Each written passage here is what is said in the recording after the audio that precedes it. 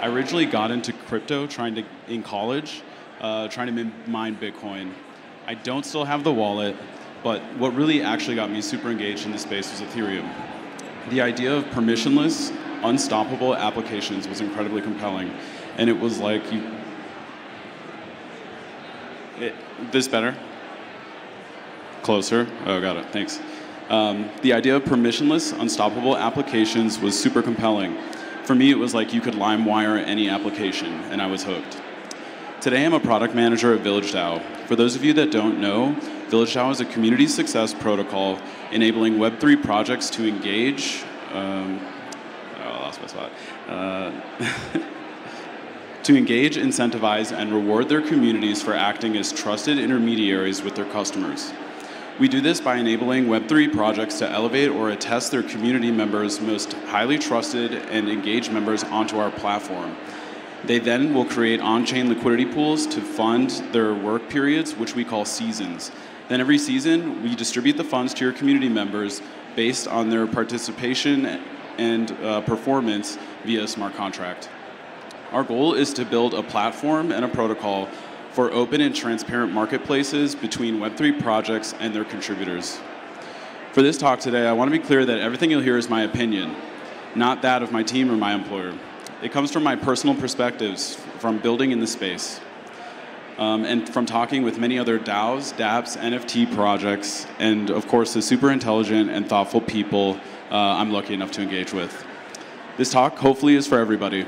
Regardless of your previous Web3 knowledge, I hope you'll walk away a little more curious about how we got to Web3, about why what Web3 enables is essential, understand the challenges we're facing, and what I hope to see the ecosystem evolve toward.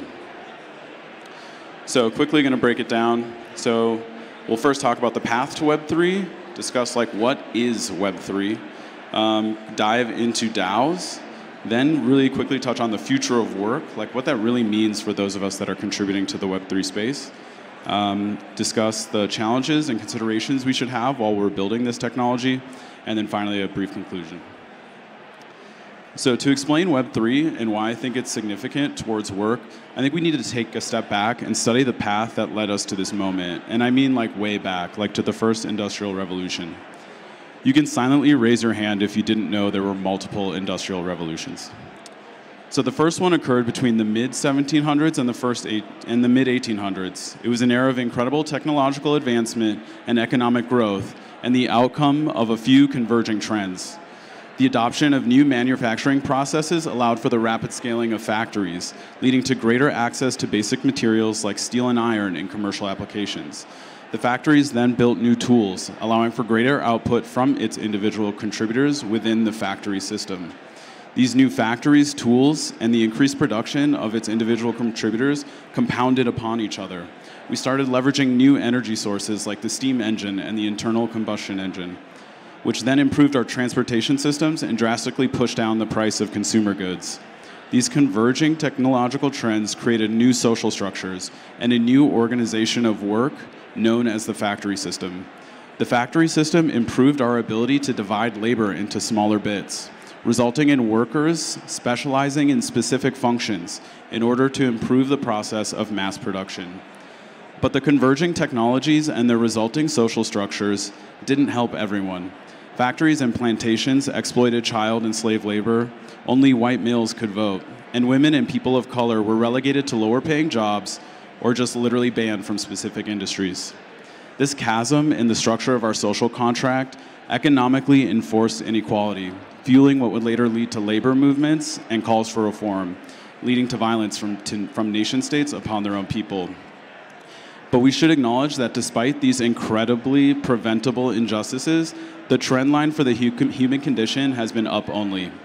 The economy changed. Factories provided paying jobs, a massive improvement compared to the harvest-dependent payrolls of other agrarian employers. Urban centers swelled as people rushed to acquire factory jobs. Factory management moved into and expanded the middle class. This expanded middle class had greater optionality in the choice of education for their children. Cheaper goods meant easier access to healthier diets, better housing. In the revolutions that followed, the second of which was one of science and mass production, think electrification and automobiles. And the third, the digital revolution, think semiconductors, personal computing, and the internet. We continue to validate the lesson that capitalism's pursuit of production moves exponentially faster than our ability to protect workers. We're now entering the fourth industrial revolution, which the World Economic Forum, defines as a world in which virtual and physical manufacturing systems cooperate with each other in a flexible way at the global level. This is what I believe Web3 is calling the metaverse, and it's the fourth industrial revolution that I believe will begin the third wave of the internet. The legacy of the Industrial Revolution is the reminder that the power of technology to shape society underscores the need for more thoughtful innovation. Today, we continue to see the impact of this period in history as we grapple with issues around automation, globalization, and the COVID-induced shift to remote work. So, as my terrible slide says, Web3 is the technology and social layer providing the economic architecture that coordinates rewards and empowers network participants to collaborate in a more decentralized, secure, and transparent manner. This is really accurate, but it's also like really shitty of a description if you're new to the space. To help break it down, I want to unpack the previous waves of the internet that led us to Web3. So in Web 1, it was all about information. We had a read-only internet. And while it was an important source of information, it couldn't really facilitate collaboration between virtual communities or store functionality for the users due to data constraints and infrastructure. This later came in Web 2. This was the interaction phase of the internet. Web 2 democratized read and write capabilities, but it came at a cost. It became dominated by massive online marketplaces intermediated by corporations. But these markets were fake. Venture capital poured billions of dollars into propping up one or both sides of the market, allowing corporations to fixate on growth, not sustainable business practice, or real market dynamics. These market monopolies have now effectively tapped out their growth strategies, causing them to pivot to become hyper-efficient at maximizing their take rate. Take rate means to collect fees from a marketplace. And we as users, we feel this. Think of your relationship with Web 2 marketplaces like Facebook, Uber, and LinkedIn. Is it stronger today despite your long history as their customer? Or are they simply something you use because you must? Because the monopolistic value of their network effects is the only means by which you can do what you need to do. So to pick on one, LinkedIn, for example, it's a free social network for working professionals. So how are they profitable? It's a mix of a lot of things, but the basic idea is they package your data and sell it. So the lesson here, so they sell it to the marketplace on one side. You on one side, as the product, use their platform and produce data for them. And then on the other side of the market, corporations are buying your data without paying you or getting your explicit consent. The lesson here is that Web 2 models force corporations to seek higher take rates to replace growth. But the higher the take rate of the marketplace, the more misaligned the users within the system and that system's operators become. So we finally arrived at Web 3, also known as the semantic web, which really exists to realign those misaligned incentives by replacing corporations with protocols that are competing to be public goods. These protocols will be the foundation of Web 3, taking the fees collected by corporations and instead distributing them back to market participants. So where Web 2 is defined by our participation in platforms, Web 3 is about our ownership interacting in protocols. Ownership over your participation, your identity, and your data. In Web 3, ownership is enforced via smart contracts, self-executing contracts that automatically enforce the rules encoded within them. Smart contracts allow us to trust in our interactions. They present the opportunity to rewrite the rules of the internet. However, when people say Web 3, they're typically only referring to smart contracts and tokens on a blockchain. But in my opinion, that's incomplete. When we look back at the industrial revolutions that preceded us, it wasn't a singular technology that really changed things. It was the convergence of many technologies, at first mingling and then compounding off of each other. I believe Web 3 will eventually be defined by the convergence of blockchains, artificial intelligence, AR and VR, even quantum computing. The mingling has already begun. AI can write really trash smart contracts. NFTs are being leveraged in AR and VR environments. There's a field of science called quantum cryptography, which is purely focused on using quantum mechanical properties to perform cryptographic tasks. It's really early days, but the trend is apparent.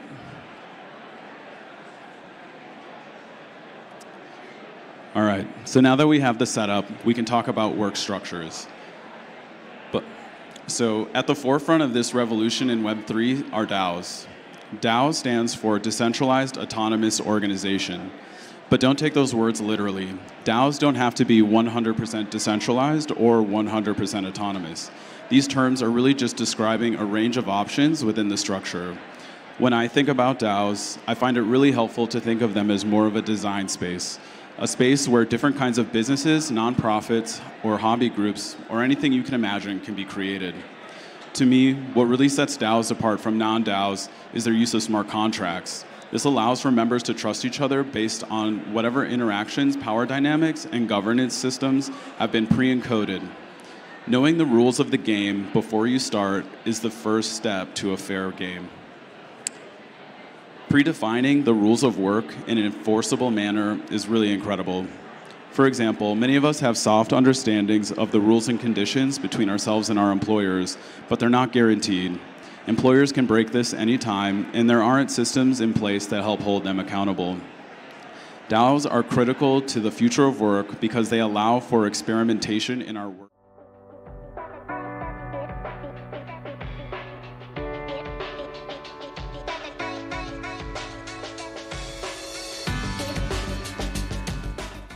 For human specialization, reversing the changes brought about in the first industrial revolution. The convergence of these technological megatrends, which for us, again, is blockchain, AI, quantum computing, things we might not even know about yet, along with the emergence of dynamic work structures like we see today in DAOs, will present us with a new frontier of work. We might discover that no humans can out-surgeon or out-farm that technology stack, displacing tons of knowledge workers. So rather than specialization, we'll need to focus more on generalized education, better suited to our personal interests. Then, by collaborating with this technology, we'll be able to pick multiple fields of expertise. This choice and the tools we'll have at our disposal will drastically increase the output of individual contributors again, like in previous industrial revolutions. Workers will then be more empowered to move between fluid organizations. Organizations will then have to adjust to this new worker pool and design collaboration frameworks tailored to them. We'll begin to move past the working conditions and structures that we've inherited from previous generations. Things have changed incrementally over time, but now we finally have the tools to enforce exponential change that's been collectively bargained and agreed upon. There might even be a real metaverse one day that runs in parallel to base reality Earth. All the rules will be completely different.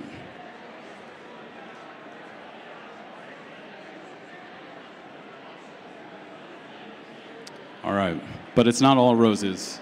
Web3 is currently in a hyper-capitalistic fever dream, with participants chasing small market cap tokens, farming airdrops, and interacting with unverified smart contracts to mint the next big NFT project. I do it too. Crypto Twitter is lit. The subculture there is super entertaining. But we need to remember that that's crypto, not Web3. Web3 needs to be focused on the converging technologies and get back to the core missions of banking the unbanked, taking the power of money out of the hands of nation states, and democratizing access to the wealth created by our participation in the network effects of the platforms we use. Web3's working organizations are challenged by the fact that we have terrible onboarding. It's a multivariate problem, but we need it to be solved, especially if we want to really start attracting talent into DAOs. Wallet UX is currently too cumbersome to onboard billions of users. Ethereum and Bitcoin are public ledgers. Anyone can see everything you're doing. That is not the end game. The lack of formal structure and hierarchy in DAOs can be both a strength and a weakness. It could democratize knowledge and power, while at the same time making it difficult for new members to onboard, contribute, and get involved. DAOs introduce organizational complexity in new ways. There are always trade-offs to be made between scale, speed, and structure, and it can be challenging to balance these effectively. while with distributed decision making.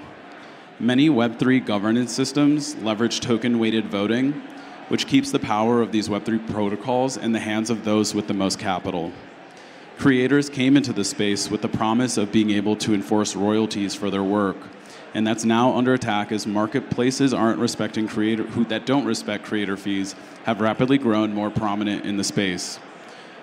TLDR, we could really fuck this up. We could end up building new digital spaces that just enforce a different type of exploitation on its participants. So, what will work in the Web3 future that we deserve look like? I honestly don't know. I don't believe DAOs will completely replace corporations. Instead, I think they'll compete with corporations over a global talent pool. I don't know if we'll have a real one true metaverse, one digital plane that seamlessly integrates the sensations of Earth and allows for virtual and physical goods to move back and forth.